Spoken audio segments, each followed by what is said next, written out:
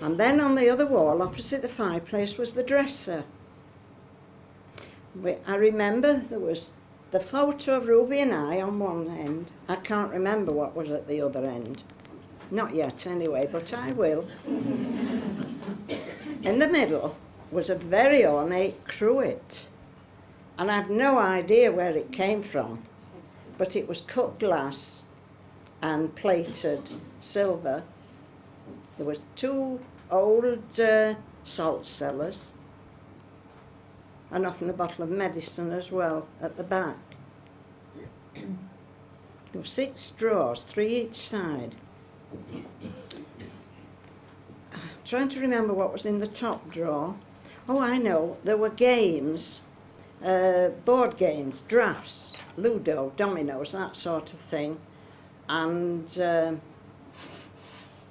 then there was my father's drawer. It was always known as father's drawer. Years later, when they moved house, it was always father's drawer.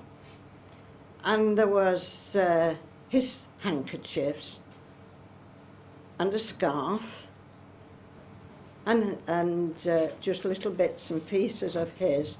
And then on the other side of the drawer, there was a box that had bandages and medication of some kind, because being a miner, there was always cuts and bruises, and we'd always a good supply of iodine and bandages and lint.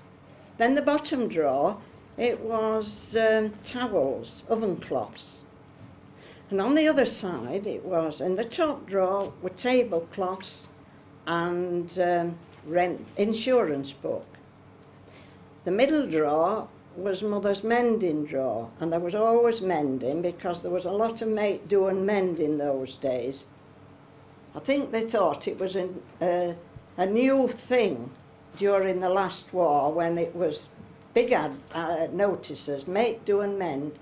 Mother had done it all her life. And then the bottom drawer were dusters, clean dusters.